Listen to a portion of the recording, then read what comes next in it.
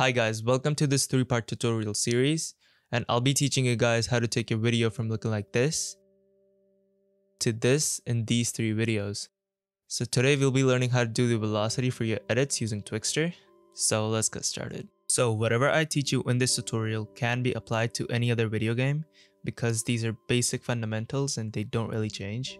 So the first thing I'm going to show you guys is how to do slow motion for montages. And in order to do that, we first need to create a Twixtor preset. So I'm just going to search up Twixtor in the effects panel and add Twixtor Pro to whatever clips I want the slow motion on. And then we only really need to worry about a couple of these settings over here. So the first thing that we're going to look at is our frame rate, which we can find right over here where all our project files are. And as you can see, it says 59.997, so I'm just going to put 60 because 0.003 FPS isn't really going to affect anything. So the next thing that we're going to look at is the image prep. We're going to set that to contrast, edge, enhance. After that, we're just going to look at the frame interpolation, which we're going to set to motion weighted blend. And then we're going to look at the warping. And I'm just going to set that to forward. You can use inverse with smart blend. They're actually pretty similar, but from my experience, this works best for Valorant. So that's what I'm going to set that to. And now we basically have the Twixtor preset set. That's all we really need to worry about. So you can just select the effect, go to animation, save animation preset, and just save it over here. I set it as Twixtor GMV because it's a bit different for AMV. So you can save it as whatever you really want. So now that we have the Twixtor settings done, so now we can actually make the clip look like it's in slow motion. So I'm just gonna set the speed to 20. But once we do that, as you can see, it sets the whole clip speed to 20, which sets us back in time. And in order to fix that, we actually need to set a keyframe of 100 to make sure that only the stuff after that keyframe is slowed down. So now once I hit play, this is what it looks like. Okay, so a lot of stuff needs to be fixed right now, but at least we got the slow motion going.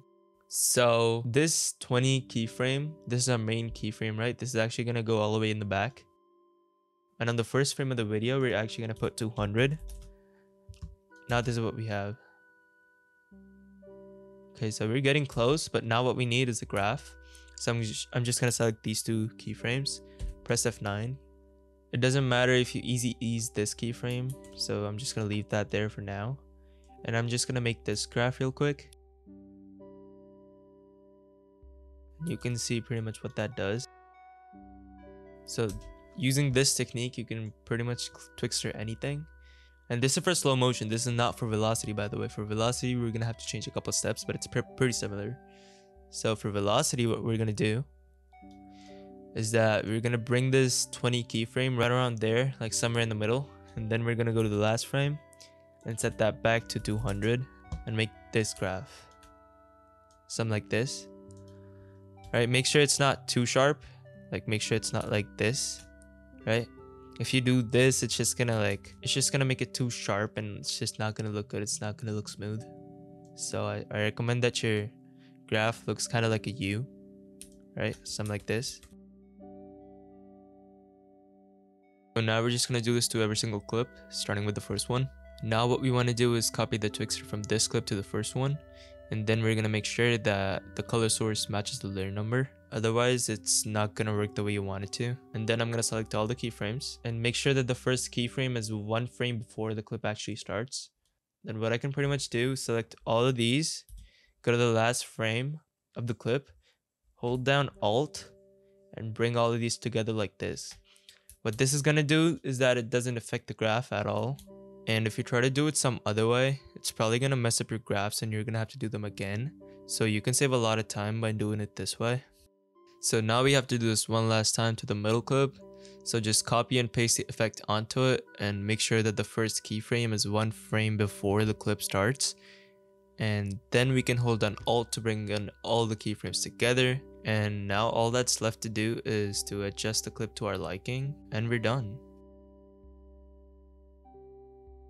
And to fix this weird warp on the first frame, I can actually easy ease the first keyframe and then just move the handles until you fix it. And of course, make sure you don't change the main graph because that's not what we want. And now we are done with the velocity. So in the next 2 parts of the series, I'll show you guys how to do the pan crop and some shakes. So that's it for this tutorial, and I'll see you guys in the next one.